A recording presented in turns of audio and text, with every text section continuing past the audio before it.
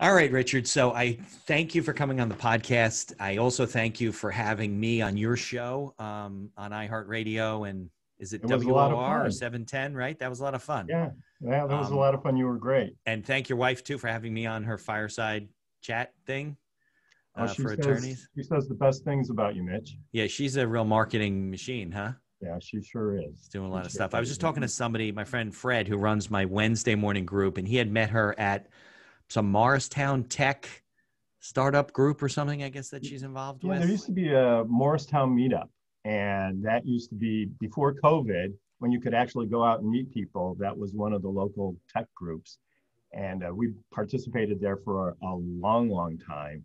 Right. And but now everything has changed. Yeah, So there's going to be the term BCV, right? Before coronavirus is going to be, we're marking things in history. That's what's going to happen.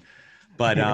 all right. So maybe you could tell me a little bit about, your background and, where you've worked and how you got into law, because then I want to get into all the intellectual stuff that most small business owners would be dealing with. Okay, great. Well, I'll keep it as short and Well, we got an succinct as hour, so don't possible. rush too Yeah. much. So, um, well, I started my career as a chemist. I worked for the B.F. Goodrich Company. Okay. And after working there, I decided to go to law school. That's the company that had those funny commercials, the Goodrich blimp. And then the guy goes, Goodrich doesn't have a blimp, right? That's right. Yeah. You've got a good memory. Right. Okay. And so, anyway, I ended up going to law school. I was only sort of half into the idea, but it was sort of a recession and people were getting laid off. I was in Cleveland, Ohio, of all places. Okay. So you're like, let's go back to So, school, right? well, yeah, so why not go back to school? Right. And I always loved Perry Mason. He was my inspiration. I thought if I went to law school, I'd be It's all like that, cross-examining. right? That's what people think. Yeah. Yeah, and of course, it doesn't ever work that way. If Now you we're ever watching start a that show trial, Suits right now, Suits with Meghan Markle, with my wife. She's oh like, yeah, the I've seen law's that. not like this. I go, of course it's not. There's nothing like law would be boring. If you did really what you did at a law firm in a TV show, nobody would watch. I know. It's like, remember, take your kid to work day. I bring my kid to work and I say, well, these are the file cabinets. We put all the documents in. Right. Go sit in the And this kitchen is and the color. printer. Yeah. My daughter said, can you take me to work? She's a teenager. I go, what are you going to do? There's nothing to do. You're going to sit here and watch me the whole day? It's not, it's not like we're having like a big company, right? Where they do a picnic out on the lawn for all the kids and they got clowns and make it a big Right. day of it. We don't do that. We're small business owners. So that's Yeah, funny. so Okay. anyway, so right, but that's not what I had in my head, and I never knew any attorneys. Well, Okay. I knew one attorney, Okay.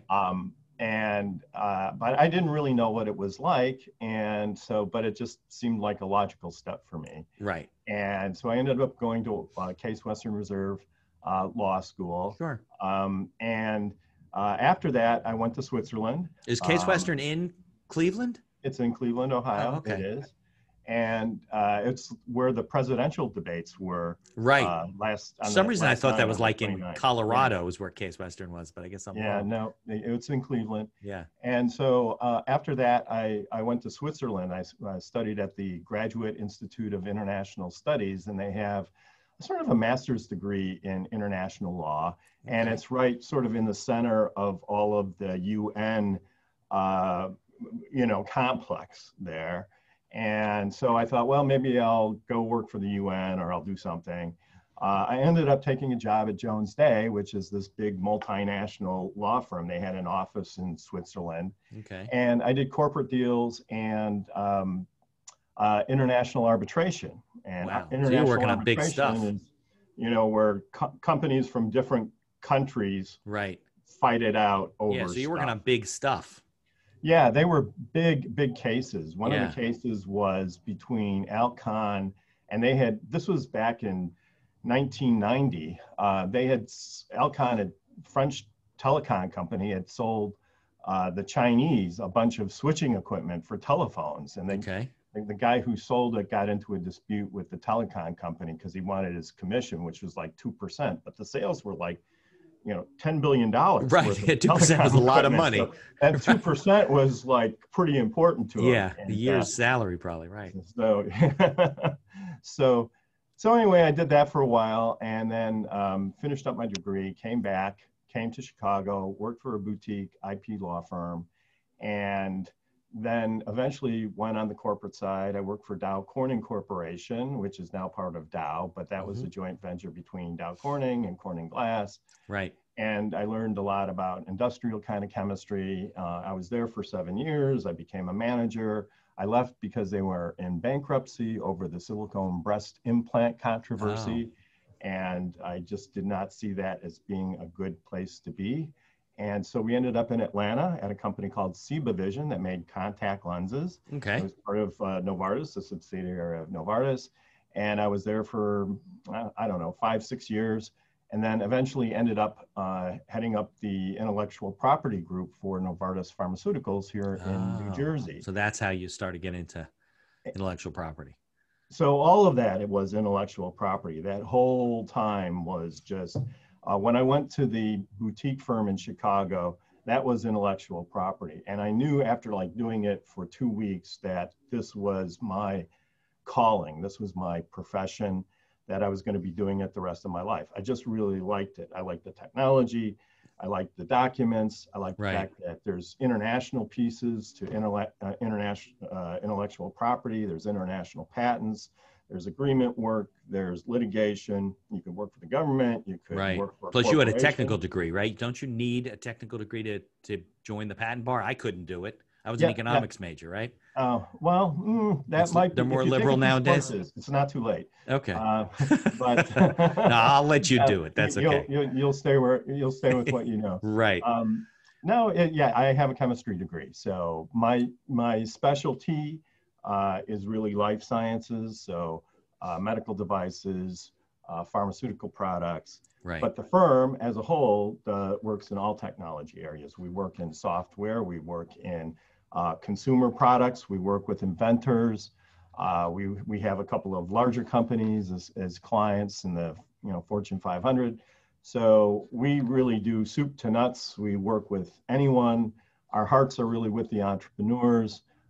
When I left Novartis, I was kind of just tired of the corporate attitude, and I wanted to do something different and better. And so we started Gearhart Law with the hope that we could help people escape from that environment if that was their desire. And I'm proud to say now that we have over 2,000 clients that we've served over the last 15 years. So that's when you went out on your own 15 years ago? Yeah. And most of it has just been getting the word out, or referrals, some advertising. Yeah, well, you guys are good marketers, though. You're out there doing stuff. You thank my wife for that. So okay, well, whatever. You're lucky to have your wife, but I think a lot of us as lawyers, we gain no business skills. Nobody trains us how to do marketing and business development. IP attorneys, I guess, put billboards up on the highway, but we really don't have any form. It doesn't count for continuing legal education. It should. That's true. It should. There should be business courses that you can take, where most attorneys have small practices. You need to learn how to run your practice, grow your practice, and market, and all the things that even from a social media standpoint, how do you work through the ethics rules in terms of all of that stuff and run your business? And it just doesn't seem like we get a lot of that kind of stuff.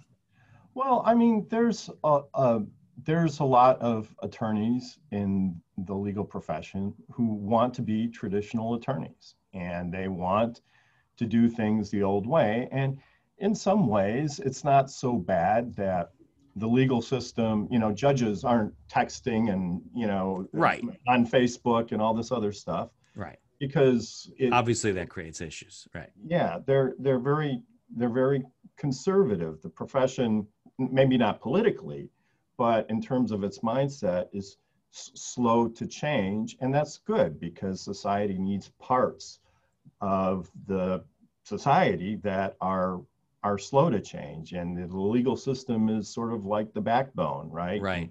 The rest of the body can move around, but that's the framework that kind of keeps it all together. So there's a lot of people who don't want to market. And right. I've talked with other, the best information is always talking to somebody else's legal assistant. Right. And they'll tell you, I put this spreadsheet in front of my boss. He doesn't want anything to do with knowing what the numbers are. He just wants to practice law. He doesn't care. Right, but isn't that crazy? If it's your own practice, you need to know your numbers. Yeah, well, You I know, agree with you. I think you're right. we all suffer from what is it? Entrepreneurial poverty as lawyers. None of us are going to retire. We're going to work till we're 92. There's a guy. He's a very nice guy. He's in my office here. He had downsized, whatever, because it's a co-working space. He's 86 years old, and he's still working. I don't think he's going to retire. Of Yeah, course, he has 9 kids. that'll He be told me, me. but yeah, right. It'll probably be me too. My uncle's in Morristown. He's in his 60s. He doesn't plan on retiring any soon. I mean, at this, I don't know if we're ever going to retire. We'll work less, maybe balance your Yeah, quality of life. You know, it's not like the old days where you just like walk over the sunset at 65, you die when you're 72. That's not going to happen. So, yeah. you know, it's a little bit different. But that's my struggles with the business is that we don't get a lot of business training. And you're right, there are people that don't want to do it. But I think some of it is like they don't want to do it because they're afraid of it, or I don't think that they have too much business to deal with. I don't find any of those people, you know, that they have so much Well, business that they don't need to market. no, I think you always need to market. You always got to, you know, I mean, if you want to keep the work coming in, Right. You guys have a yeah, huge and clientele and a even, big business. Would you ever think of stopping marketing? Well, of course, your wife would kick you in the head, but you know what I mean? It doesn't even occur to you. It's not in your fiber. no, it really doesn't. And even if you're a large firm with institutional clients, you've got to be out there talking to them, creating seminars for their in-house counsel Right. that they want to go to, getting them tickets to the ball game for when their Yeah. cousin comes into Because you town. don't want to lose that piece of business. Yeah. So even if you're not, you know, signing new engagement letters every week, you still have to market to your current clients to keep them, Yeah. you know, engaged You know, we know and firms that have connected. gone under, right? They lose one big major client. They got to let 70% of their attorneys go. It's a Yeah. dangerous way to live, but whatever. Yeah. Well, that's we've decided, you know, we've decided that the night one of the there's two sides to that coin, right? If you work with a lot of entrepreneurs, you have a lot of smaller clients, which is delightful. That's what we want. But there's also a lot of administration that goes with that, Yeah. and you do have to spend more, I think, marketing time. Right. You know, instead of just meeting with one client a week, I'm meeting with a lot of clients a Right. week, right? And a lot of potential clients Plus, every some go week. out of business. You got to replace them, things. Yeah. And so, and if they're smaller, they may have one or two projects. So you have to constantly have new business coming in. Right. But if that model works, then you can sustain yourself if a client leaves. Right. Uh, Not as you know, big of a so hit. Yeah. yeah. And on the other hand, what you said is just completely right a few minutes ago. If you're a one trick pony, one client or a couple big clients, and one of them goes, which many eventually do, right? Then you're scurrying around trying to figure out how to pay your bills, Yeah, there right? was a firm in Morristown. I forget the firm. I think they did a lot of education law, and maybe their big client was like the city of Elizabeth or something. And there was a political change. They lost the business, and I know a lot of friends got laid off. Yeah, that's too It's a tough bad. way to live. Yeah, yeah. So let's talk about.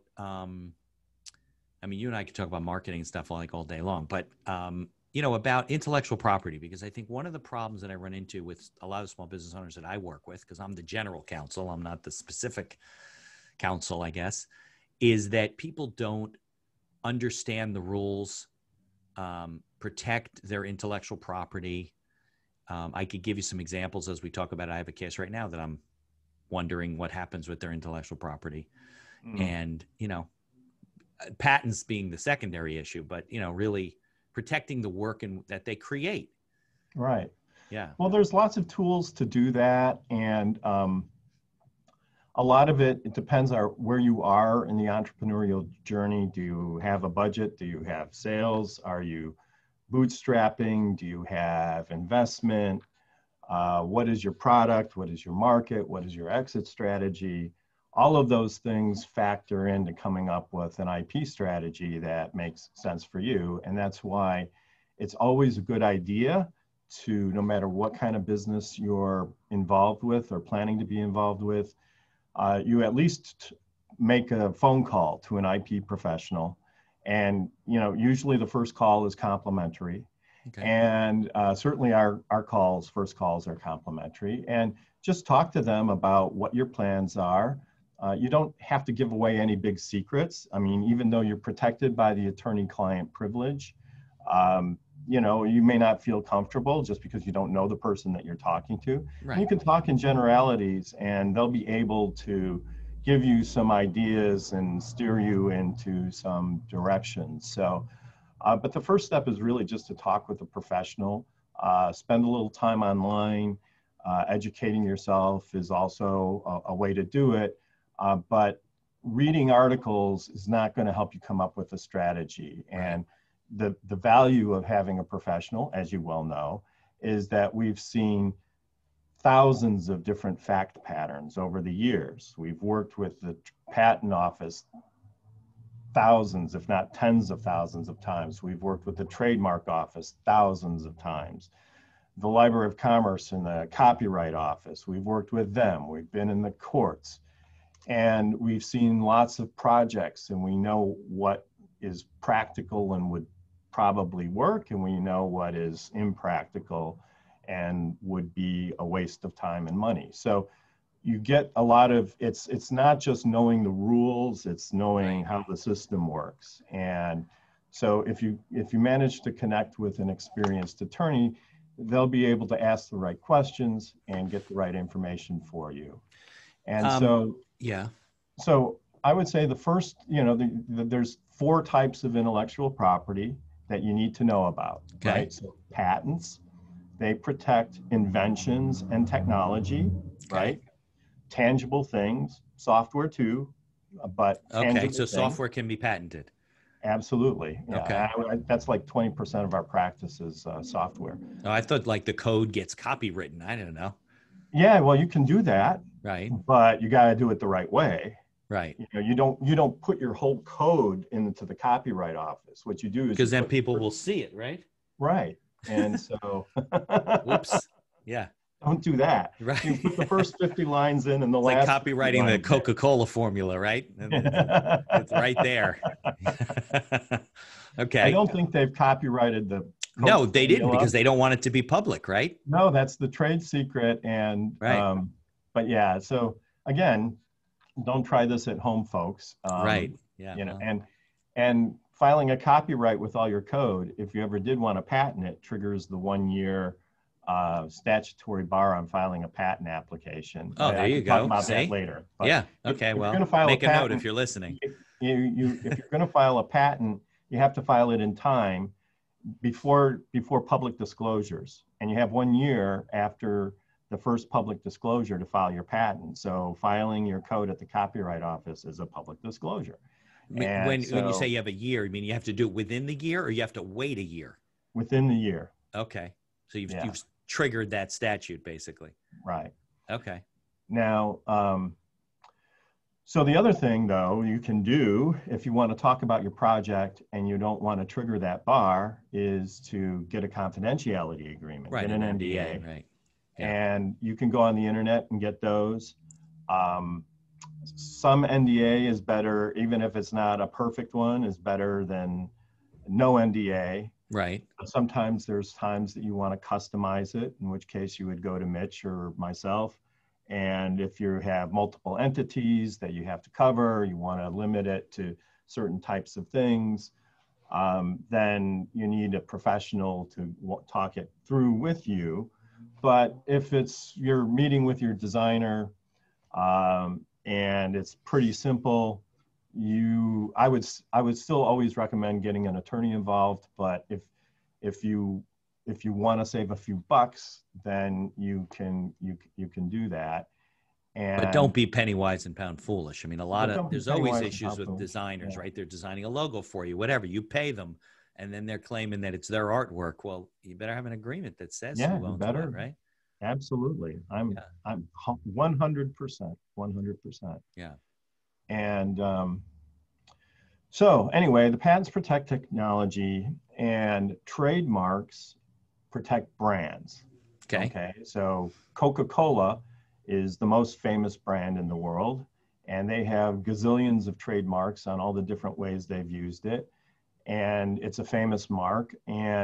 but the trademarks, registered trademarks, you can register them in the US and you can register them internationally if you decide to work overseas, but that protects your brand. Okay. And then copyrights protect works of expression, which are songs, music and songs, Books, TV shows, right, books, novels. Copyright arises as soon as you create the work. right. It doesn't have to be registered in the Library of Congress for it to be a copyright. You wrote it. But just get it automatically. Okay. And there are advantages to registering a copyright, Okay. but you don't have to. Okay. You still get some protection just by virtue of. So there's certain statutory protection that you get if you register? Well, you get a couple of things. One is that you get statutory damages.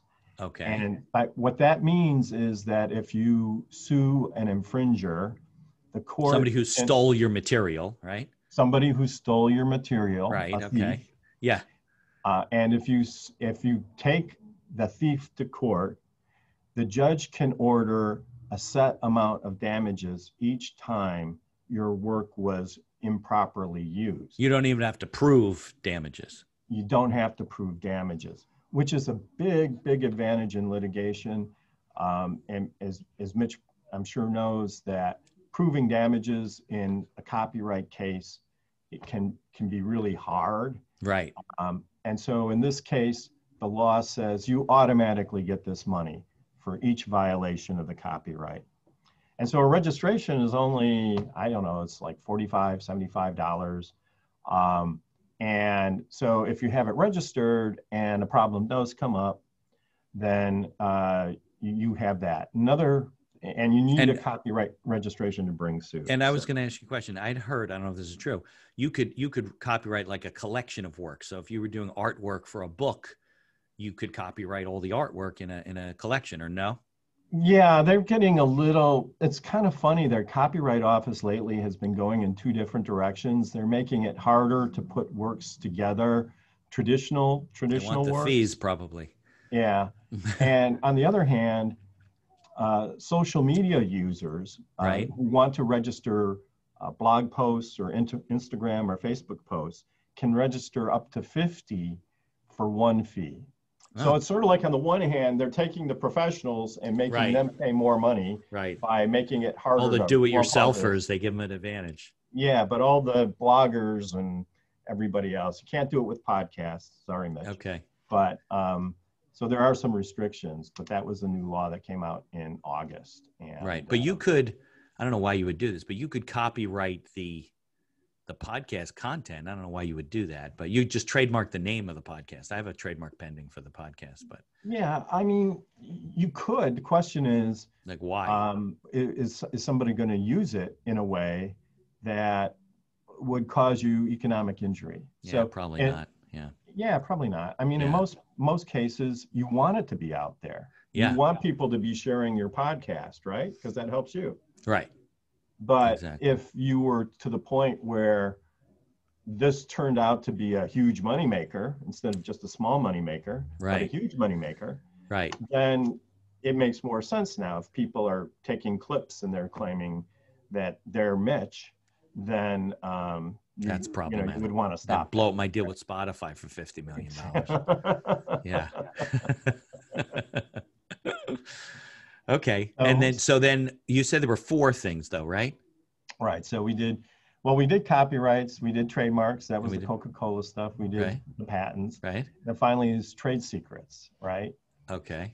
And so trade secrets are pretty kind of misunderstood, but they're still valuable IP tools. It's basically, a trade secret is anything that's secret that gives you a commercial advantage. So makes sense. Lots of times, like recipes, you might want to. We were saying the Coca-Cola formula, right? Right. That was trade a secret. Exactly. Perfect. Yeah, and, because you'd be an idiot to copyright that because everybody know what the formula says. Right. But you didn't give that advice. No. You said and obviously they didn't get that advice. That would not be little malpractice issues. Super smart move, but we know that you would never do that. So, but do you have some sort of protection because they're trade secrets, or do you have to have an agreement in place? no, it just arises automatically. But what you have to do is you have to prove that it was a secret and that you intended to keep it secret. So you have to have Okay. internal processes. The hardest Right. part about a trade secret case is proving that it was actually kept secret. So if you have something that you want to claim as a trade secret, then Right. you have to take affirmative steps to make it secret. You have to, in the olden days, you'd write trade secret on the folder and then put it in a locked cabinet and write trade secret on the cabinet. And you take pictures of it and say, see, this is a trade secret. And nowadays, it's all about security and data and limiting it to need to know basis, but they can be very valuable. Dow Corning Corporation had their basic process as a trade secret, and that was the process that they use to make the materials that they sell. Yeah, Corningware was a thing, right? Yeah, I mean that was Corning, and so they kept the manufacturing part of that a secret, so none of their competitors Should would steal know it. what they were doing. Right. And then if you have a trade secret and somebody leaves, an employee leaves, and they take your secret and they tell somebody else, then you can take steps to stop that. So it applies not just to manufacturing, but like customer lists. If you have Right. a client list or a customer list, Right. Well, do that you are, have to have, though, something in writing with the employee? So if you had a trade secret, you can't claim this to be a trade secret, but you didn't have an agreement with the employee, non-compete, non-disclosure, non-client stealing, non-circumvent. If you didn't have any of those agreements in place, is there statutory protection anyway?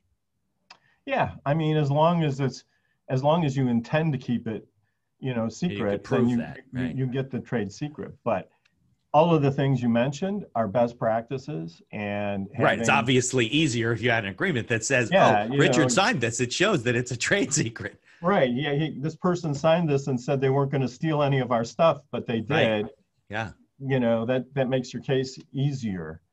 Um, I think people don't think a lot about clients. I even have small businesses like hair salons where they have their stylists sign non-competes and not non-clients, no client stealing agreements, because they know that, I mean, listen, if you want to open 20 miles away, fine, but don't walk down the street, start a salon and take all of your customers with you. It's going to cause us right. damage, and they have them sign those types of things. Yeah, and in terms of enforceability and everything, I mean, I'm sure, there's limits to how far you can go with those. Yeah, these people do like 5 miles in a year, so you can still get a job. Right. It's enough to keep you from working down the street. But yeah, but I think people don't think about that till it's too late. And it's not, you and I both know it's hard to have an employee sign those kind of agreements after they're employed, because it lacks a lot of consideration. Just that they're going to fire you is not enough consideration. So you got to give them a bonus or something. You should have had them sign it when they started working, right? Oh yeah, absolutely. Yeah. I mean, you want to make sure that you have, as part of the package that you send over to that new employee, you have that employment agreement, right? And you have it set up right. And a lot of small business owners skip that step. They don't think about it.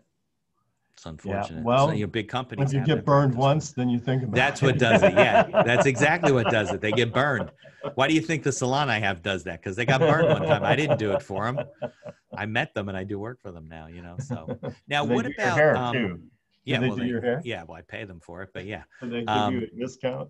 Sometimes we trade services if they need work and I need haircuts. But what about service marks? How does that differ from trademarks? It's really not legally. I mean, that's a good question. Thing. People ask me that all the time. There's really legally no difference, except service marks protect services, trademarks protect products. The case law. It's not like I thought a service mark was like a tagline, and a trademark was the name of the company.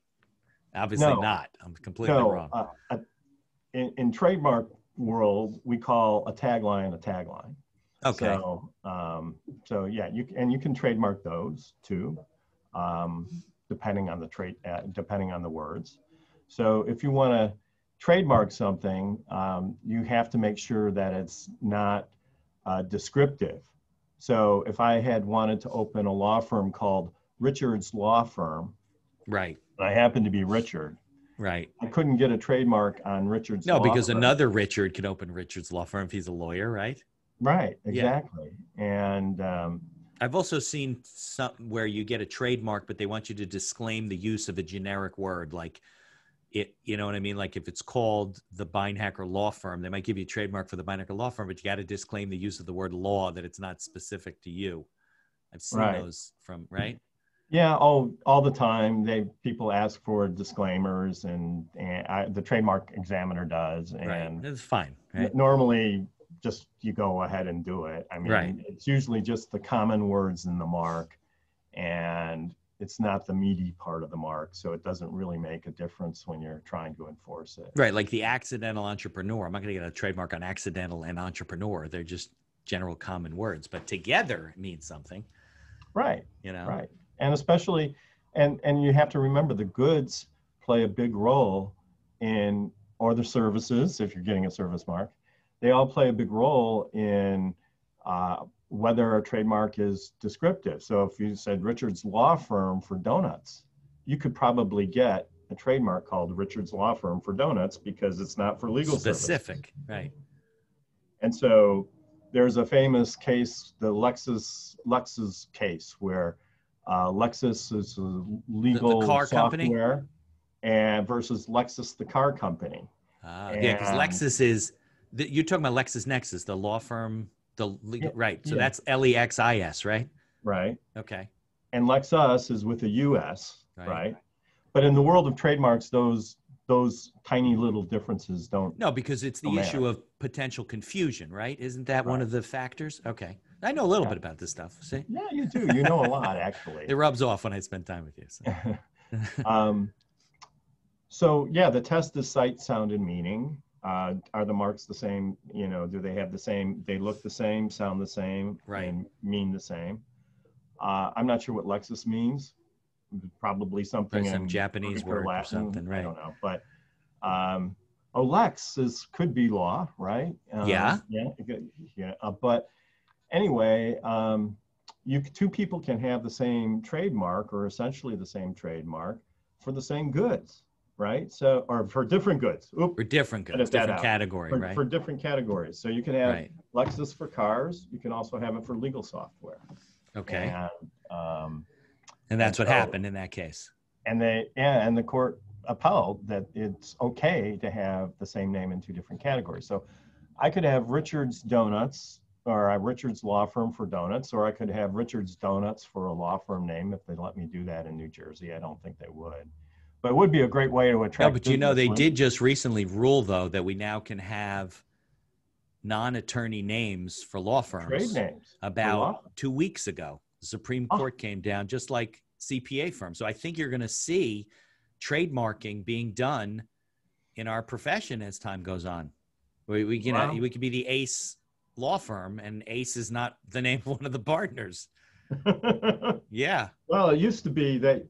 Well, when I first started, I wanted to open Gearhart Law, and but I didn't want to call it Gearhart Law. I wanted to call it Patents Express. Yeah, now you'll be able to do that. And I could, but then when you look at the word Patents Express, it looked like Patents Sex Press. Oh yeah, that's. And I just thought that would not work. So you didn't try that. So we dropped that completely. That's funny. Well, that's what you're going to see going forward. It's going to be different. Yeah, and it used to had to be one of our names, right, or a dead partner. Right. So if you really like somebody, you go out and kill them, and then there you go. Well, I knew a guy who was in the marketing space. He had an advertising company, and it was called Bogart Delafield Ferrier, and he did that he liked Humphrey Bogart. I don't know where Delafield came from. He was the only guy, but he named the practice or the business because he wasn't a lawyer. He didn't have those issues. From a marketing, he was using it from a marketing standpoint. So we're going to see some interesting things in our space, I think. Well, For me, we do actually have trademarks on Gearhart Law, and we Yeah, have, sure you do. and Your name though our fits really logo. well in your space. Yeah, Gear, yeah. it's like machinery Gearhart, and stuff. yeah. Yeah, exactly. Technology with a heart. That's Right, kind of there you go. I'm that's our sure thing. Elizabeth has a field day with that.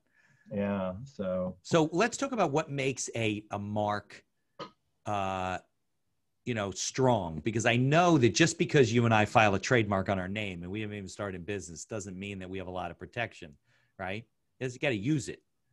Right. So that's a big part. And if you're a starting entrepreneur and the branding piece is super important to you, you can actually file a trademark before you start using it in commerce. Right. And it's called an intent to use application. Okay. And it's the same cost as a regular trademark application. Which is what, 225, 250? Yeah, 275. Something like that. Yeah. Something like that. And that does not include the legal fees to pay your lawyer to do it. It's just the application fee. The fee is usually the smaller part, but right. but in any case, you can file it on intent to use basis, and you can sort of put yourself in line. But at the end of the day, trademark law is all about who used the mark first in commerce. Okay. And so it's not who files first. Filing first gives you some advantages, but it basically prevents other people who are filing intent to use marks from getting your mark first. So if you filed intent to use, and then I started using the mark and not knowing you or knowing what the mark is, I would not be barred from using it? That's a complicated legal question. Okay. So, but it is, you should, it does definitely mark your place in line. And then you want to use the mark as quickly as you can. And is there a limit, like at a point where the application dies if you don't use it by a certain date? You get 3 years. Oh, and that's then a long time. Renew it every 6 months. And so there's a fee for that. And you're paying, if you're using a firm, you're paying for that too. I can't. Well, what are you going to do? Yeah, it's been 3 years. You haven't used the mark yet. What? Use it. Yeah, it's time to you can always reapply, Right, okay. If somebody else hasn't taken it. But now, let's say I started using a mark and 2 years from now, I file a trademark on the mark. Maybe I put a TM, right? That's a common law trademark by my name. Does my application go retroactive to my date of use, my first date of use? Absolutely. And doing a trademark is not necessarily one of the first things you have to do, but you do have to do a trademark search early in the process, because many times we'll have clients who come to us and they've been using a mark for a couple of years. Right. And somebody with no registration. Meaning they have no registration. They've just been using no registration. And somebody with a registration in California sees their website and says, wait a minute, I've got a trademark on that. Stop. And you've spent a lot of time and energy investing in your brand. Right. And now you either have to duke it out in lit court, or you have to pay a license fee, or you have to change your branding. So getting a trademark search done by a competent professional is really, really important when you're starting your business. Even if if you work with Gearhart Law, we charge $2,500 for the whole process. To involve search. It's not like, it depends on what your budget is. Right. But it's not hundreds of thousands of dollars, right? Right. And so the search part of that is $700, right? So at least do the search part and make sure that you're picking a name that is not going to be problematic. And I can go on and on and on with stories about people who filed their own trademarks. They didn't do a trademark search. They maybe even got their own trademark, and then they find out later a trademark can be challenged after it's issued. And so if you don't do the search and there's somebody else out there before you, and the examiner doesn't pick up on it. Oh, that happens? You mean like they have a trademark in the database, you file an application and it still gets approved? Oh yeah, I have that issue right now with a client. We're fighting an opposition, which is a litigation proceeding at the trademark office. He filed for his name a couple of years after. We warned him about this other company, but it was a very small company at the time. And he decided to assume the risk and move forward with his name because he was infatuated with it. And 5 years later, the company got $100 million in funding and went public. And now they're chasing him because the names are too similar. Right. And fortunately, we've been able to negotiate a pretty good agreement with the opposing side. But, you know, that was a, you know, if you know, he should have really, he filed on his own first, and then he came to us and we said, well, and, you know, so getting that, and that's like hundreds of thousands of dollars later in litigation. Oh, really? Well, I don't know. You know, it was a lot more than just the search. Yeah. That's for sure. And, you know, but it's going to cost him hundreds of thousands of dollars. He has to change part of his name, not all of his name. That was the victory. He gets to keep the first part, which is the strong part, but he has to change the back part, which is, and he has to go through a whole rebranding process. So it is going to cost him hundreds of thousands of dollars to fix the problem. And so, you know, I can tell you another interesting story. So this person who wasn't a client, became client later, he had purchased a furniture store. Okay. And the attorney who did the due diligence on the furniture store purpose didn't check the trademark register. So if you're buying or selling a business, you got to check the trademarks to make buyers. Yeah, you should. Yeah. So this guy he bought the furniture store from had been in business for 25 years. The owner was old school, never had a website. So as soon as he bought the business, he put his website up. And there was a guy in Maryland who had a trademark, same name, same type of company. He was 100% dead. And he bought that, spent $5 million for that business, and eventually had to change the name because, and you know, of course, all the goodwill of 25 years of selling in the community goes out the window. Is out the window, right? So it's important to make sure that you get that stuff done. And I'm glad I wasn't the attorney who did the deal for him, because, you know, that could be really painful to hear that from a client, you know. So now I guess you also want, normally in those purchase agreements, we put representations from the seller that they have the right to a name, that you can do your own searches, but then, you know, what do? You go back and sue the seller. It's going to cost you more money, more time, and aggravation. Yeah. You know, avoid it. I want to ask you this though. Tell me a little bit of a sales pitch for you, but why just like going out and, I mean, you can go to the USPTO.org website, right? You can do a basic search of the trademarks, and you could do a Google search. Why is that not necessarily sufficient? Because obviously for $700, they're not doing a Google search. No, we have a special subscription database that compiles trademarks in a particular way. Okay. And we do a federal search. If the client wants to spend additional money, we can do sort of a scorched earth type of search where we not only check the federal trademark register, but we check state trademark registers, we check URLs, we check business names. We really just check everything. Much more comprehensive. Yeah, much more comprehensive. For most entrepreneurs, a federal trademark search is enough.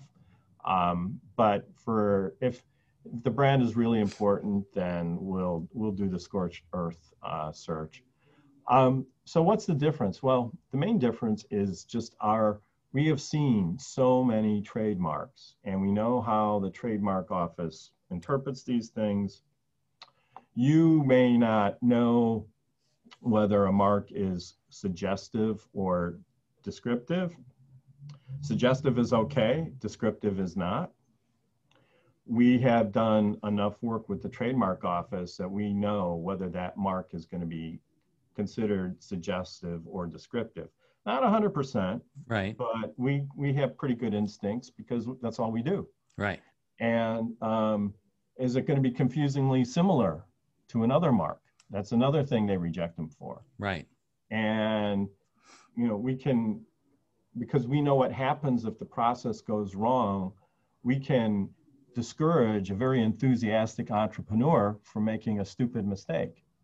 And so those things are important. And then after the market's filed, we have databases that track everything that's going on. We report to you regularly with correspondence when something comes in. We remind you that this decision is due at a certain point. Will you please give us an answer? Do you want to do this? Do you want to do that? And so we stay on top of it for you, so you don't have to worry about it. Right. If you file a trademark yourself, you get a paper. You have 6 months to answer it. And then, we get many clients who filed themselves. They get an office action response. It goes abandoned because you only get one notice from the trademark office, right? And they forget about it. It's 6 months away, right? And but we don't. We have a reminder system set up so that we're nagging you to get make a decision, whether it's a go forward or drop it, whatever it is. We nag you until you make up your mind, and so that's part of the service as well. And we also have watch services. So if you have a trademark and you want to be able to monitor what other trademarks are being issued or out on the market, then we can take steps to advise you. Sometimes we can intervene and prevent the other trademark from being issued. So there's a lot of advantages that we know how to get around the rejections. We know when to disclaim it. We know when to fight it. We know how to write the description of goods so it covers what you have now and what will work in the future. Right. And so all of those things are, if you want strong trademark protection, that's what you need. If you don't care about those things, I go to LegalZoom. I mean, I send people out too much money. Well, right. Okay. What else are you going to tell them? I know. I do the same thing Zoom sometimes. Or do it yourself. Call the trademark cheaper office. than that, right? And they'll help you out. You know, if you don't think that kind of advice is worth the money, then I'm fine with that. Right. I'm not going to try to push you into something that you don't want. I think people don't realize how much, though, intellectual property touches their life. You get a lot of people where they'll set up a website and they'll pull photos offline that they think are free, or they have a designer do it, and then they get a letter from Getty Images that tells them they're infringing, and they take it down, and we want a fee for $5,000. Like, what? I didn't pay $5,000 for the whole website. You know, you get a lot of that, right? Yeah, absolutely. And those fees can usually be negotiated down. Yeah, right. Of course, I've negotiated a lot of them away. Why go there in the first place? Right. Well, you want your designer. Look, that's when it comes down to contracts. You want a contract with your designer that says that anything they're using, they have the right to use, and make sure that they do. Because sometimes you can't check yourself. They put up photographs on it, or go to one of these services, Shutterstock or iPhoto, and purchase the photos. Right. But read the fine print. Some of those purchases are right. Aren't some of those the right to use licenses are a little off? You think you're buying this thing, you put up anywhere, and you find that it's a limited license for print only or something like that. You got to read the fine print. That's usually why you use a lawyer. Right. And if you're using professional photographers, and they all have different philosophies and approaches, this headshot that I did for you can only be used on your website. If you want to put it in a brochure, you have to pay extra. Right. Right. And read what you sign. Yeah. So make sure what the charges are, and unless you just have lots of money and don't care. Right. Well, I don't know anybody who has lots of money and doesn't care. I know people have a lot of money. Usually the people that have the money are the ones that care. Let me ask you this question, because I've run into this recently, where I have a small business and they have a name, it's not Coca-Cola, but they have a name to the business. Maybe they filed a certificate with the county. They didn't even file a trademark, but it's in use, and they're breaking up, right? They're liquidating the business and maybe arguing about it. They have a website, they have a name, they have social media accounts. what happens with that property? Where does it go? You can't split it up. It's not like a bank account where you could split a dollar into 50 cents and 50 cents.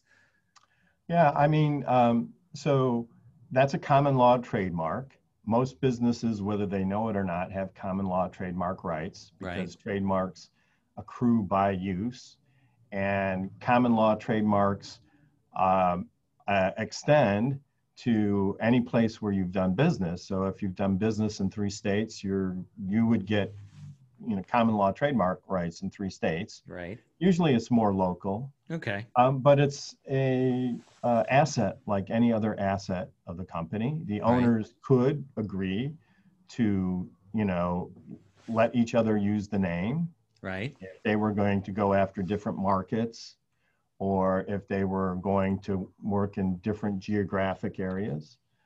Or they could decide that the goodwill is going to be owned by one of them.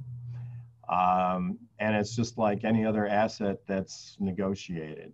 Now, And what happens if I have one right now as a bakery and I don't think they're going to agree?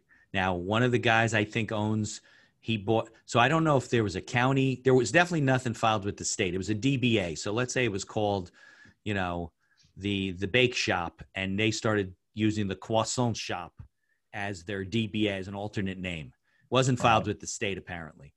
And they didn't have a trademark in this case. So they're fighting over what to use. So the one guy went out, I think, and formed an LLC called the Croissant Shop in New Jersey because it was available. It wasn't filed anywhere.